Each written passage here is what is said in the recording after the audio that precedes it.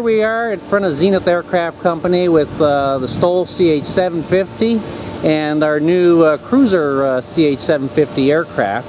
Now obviously with the cruiser airplane we know that it has a very different airfoil on it, optimized for cruise performance, and the STOL airplanes, they have their characteristic leading edge slat configuration.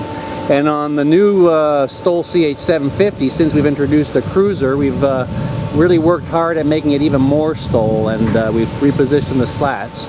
Roger from the factory will explain to us a little bit about what we've done recently with it.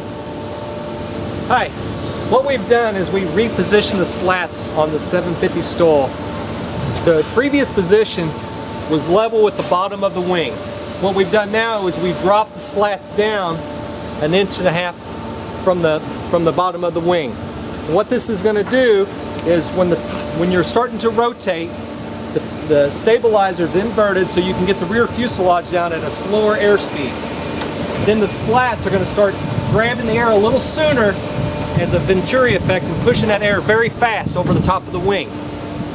Before I was getting about a 30-degree angle of attack, now it's about 35. So I can come in a lot slower and a lot steeper angle for short takeoff and landings.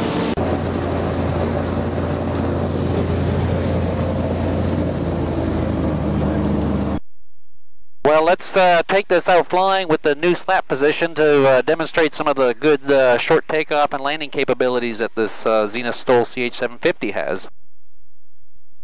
Angle of attack about